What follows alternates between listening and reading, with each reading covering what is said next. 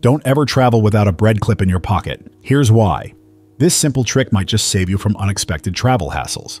Francois, did you seriously forget the travel checklist again? Claire's voice was a mixture of amusement and exasperation. Standing in the crowded check-in line at Marseille Airport, Francois fumbled through the pockets of his worn backpack. His fingers brushed over loose change, spare earbuds, and then landed on something small and rigid, a bread clip. He pulled it out and stared at it, momentarily puzzled. Claire, a 32-year-old travel planner who thrived on organization, caught sight of it and chuckled. You and that silly thing, why do you even carry that? I don't know, Francois replied with a sheepish grin. Maybe it'll come in handy one day.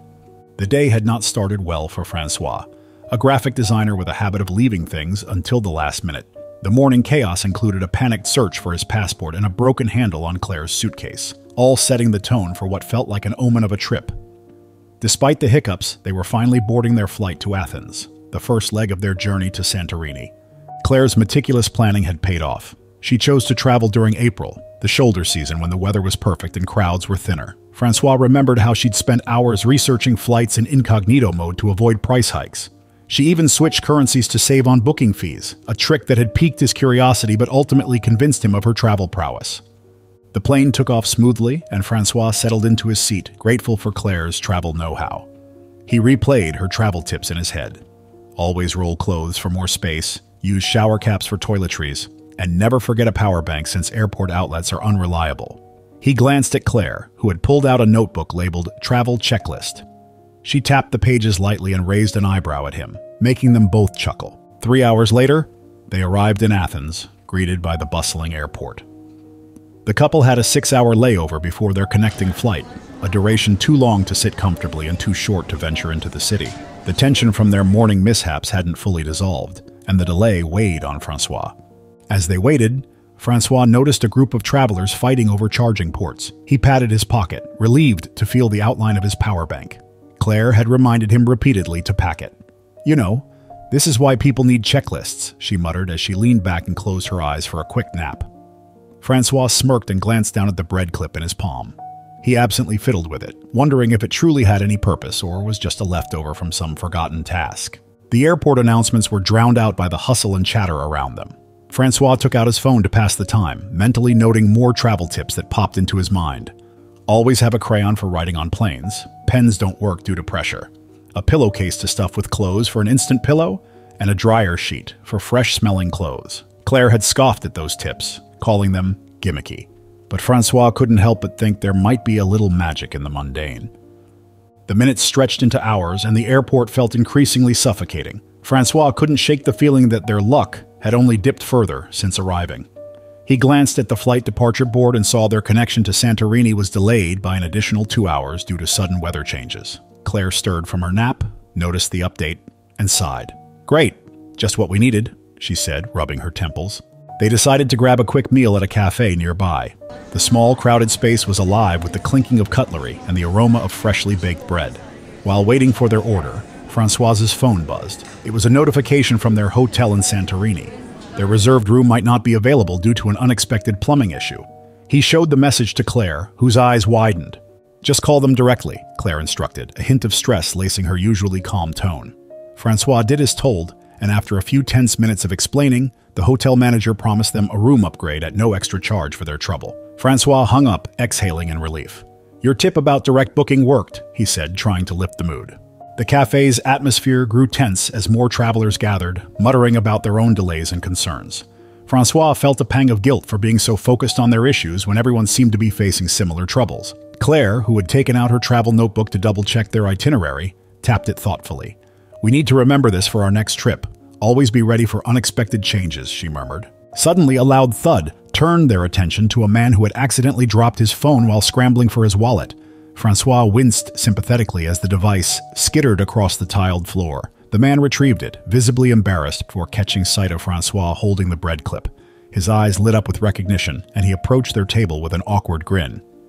Excuse me, he said with a slight accent. You travel with that too? Francois looked down at the clip, bemused. Yeah, I guess. Not even sure why. I think my mother must have told me about it once or I read it somewhere. I don't even remember. Old habit. You too? Why? The man chuckled, shaking his head. You'll see. It saved me more than once, my friend. Claire exchanged a curious glance with Francois as the man waved and walked away. The encounter left them momentarily puzzled, but before they could dwell on it, their flight's new boarding time was announced. With their boarding passes in hand, they made their way to the gate, where the scene was chaotic. Passengers jostled, eager to board and leave the suffocating confines of the terminal. Francois noticed a woman trying to calm her restless child by showing him a travel game. The child rolled a die inside a small, transparent container, reminding Francois of Claire's tip to pack one for travel games. He smiled, finding solace in the small details that made travel bearable. As they finally boarded the plane, Francois settled into his seat, exhaustion beginning to creep in. Claire leaned over and whispered, "At least the worst part is behind us, right?"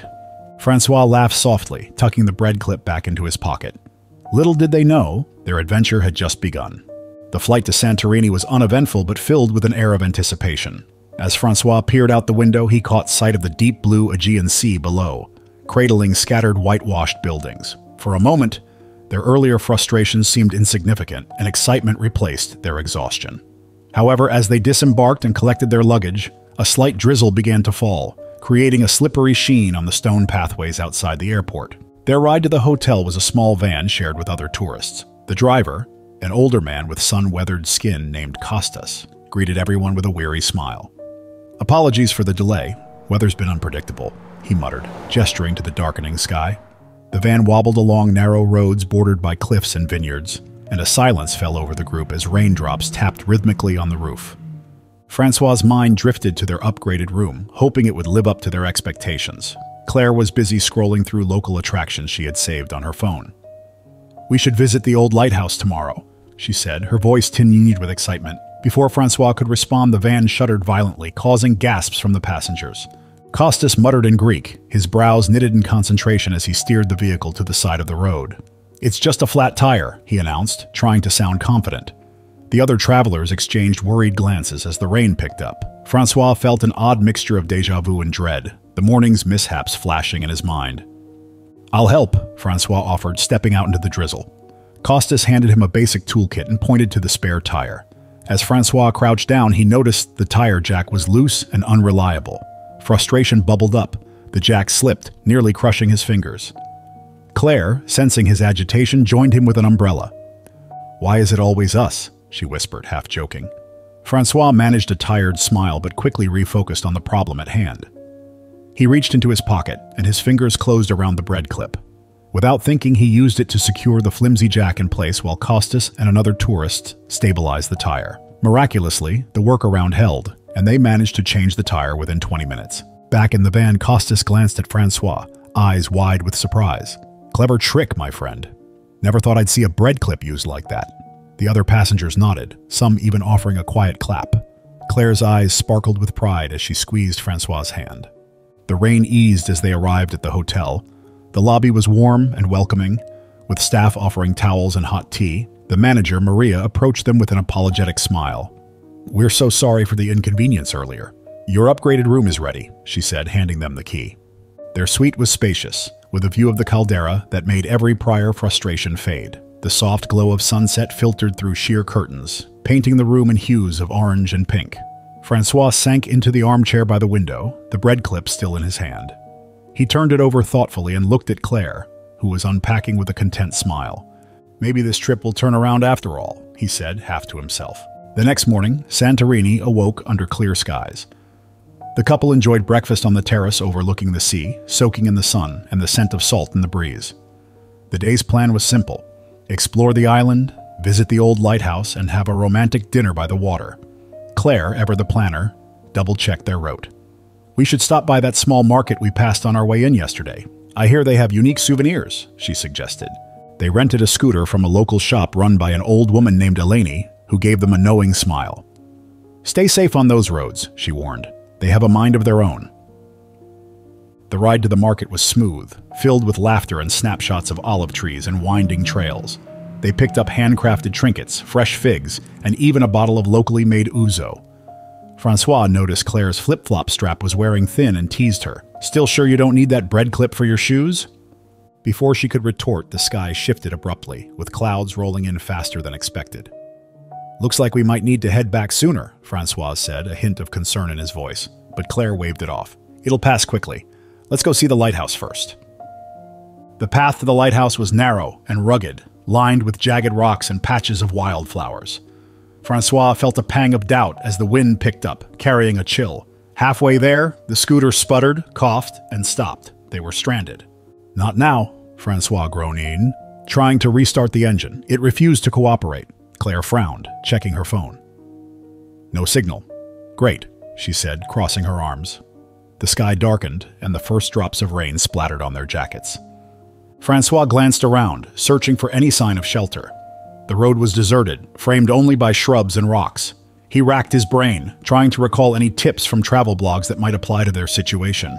The sound of distant thunder quickened his pulse. As a last-ditch effort, Francois decided to examine the scooter more closely. He removed the seat panel, exposing the wires and engine. One of the ignition wires had come loose, dangling by a thread. He searched his pockets for something to secure it with and pulled out the bread clip. Claire's eyes widened. "Are you serious? Again with that thing?" Francois smirked, heart pounding with a mix of desperation and hope. He bent the bread clip and used it to hold the wire in place. With a silent prayer, he pressed the ignition. The scooter roared to life, sputtering but running. Claire laughed in disbelief. "Okay, I take back everything I said about that bread clip." They resumed their journey, albeit cautiously, and reached the lighthouse just as the storm receded. The view was worth every second of struggle, the sun breaking through clouds, casting golden beams across the sea. "Don't ever travel without a bread clip in your pocket," Francois said, half joking as they stood side by side. The truth of it sank in, and they both shared a laugh that echoed in the breeze. The lighthouse visit rejuvenated their spirits, the breathtaking view offering a temporary reprieve from the day's challenges. As they began the ride back to the hotel, the sun dipped lower, casting long, dramatic shadows over the winding road. "Let's take the scenic route," Claire suggested, pointing to a path that curved through olive groves and small, tucked-away villages. Francois hesitated, a nagging voice at the back of his mind warning him to stick to the main road. But her enthusiasm was infectious, and he relented. The ride was peaceful at first, punctuated by the sounds of cicadas and the distant chime of church bells. The path, though beautiful, became narrower and rockier the further they went. Out of nowhere, the scooter lurched and skidded to a halt, this time with a metallic clank that made Francois's stomach drop. They dismounted and examined the damage. The chain had slipped off, and one of the wheels looked slightly bent from a hidden rock they hadn't noticed. Claire bit her lip, trying to stay positive. "Maybe there's a village nearby where we can get help," she suggested, though her voice wavered with doubt. They were surrounded by rows of olive trees and the occasional chirp of birds settling for the night. Francois's phone was dead, a casualty of forgetting to charge his power bank in the morning rush, and Claire's had no signal. He paced, scanning their surroundings. The fading daylight didn't help, and a chill began to settle in the pit of his stomach. He needed a solution fast. Running a hand through his hair, Francois pulled out the bread clip from his pocket again, half as a nervous tick and half in the vague hope it might inspire an idea. "I wish there was a way to use this thing like a magic wand," he muttered. Claire raised an eyebrow, then let out an unexpected laugh. "Francois, if that bread clip saves us one more time, I swear I'm framing it." The tension broke for a moment, and they both laughed, the sound mixing with the wind rustling through the trees. Then, in a twist of fate, they heard the low rumble of an approaching vehicle. A white pickup truck came into view, its headlights cutting through the dusk. The driver, a middle-aged man with a salt and pepper beard, leaned out the window. "Need a hand?" he called in heavily accented English. They exchanged glances of relief and hurried over. The man introduced himself as Theo, a local farmer returning from his fields. He assessed the scooter with practiced eyes. "You'll need tools to fix this," he said. "Come with me to my house, just a short ride down the road. We can fix it there." With no other options, they gratefully agreed. Theo drove them to a modest stone cottage surrounded by groves and a small barn. Inside, the cozy warmth of a crackling fireplace and the scent of herbs greeted them. Theo pulled out a set of tools and gestured for Francois to bring the scooter closer. While Theo worked, Francois noticed a row of bread clips lined up along a shelf, each one a different color. Theo caught his gaze and chuckled. "Ah, I see you noticed my collection. People think I'm crazy, but these little things are more useful than they look." He pointed at one used as a clip for a curtain cord and another holding a page in place on a cookbook. Claire nudged Francois. "See, it's not just you," she whispered, smiling.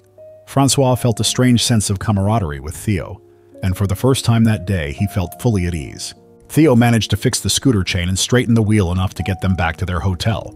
"Keep this with you," he said, handing Francois an extra bread clip. "One day it'll save you when you least expect it."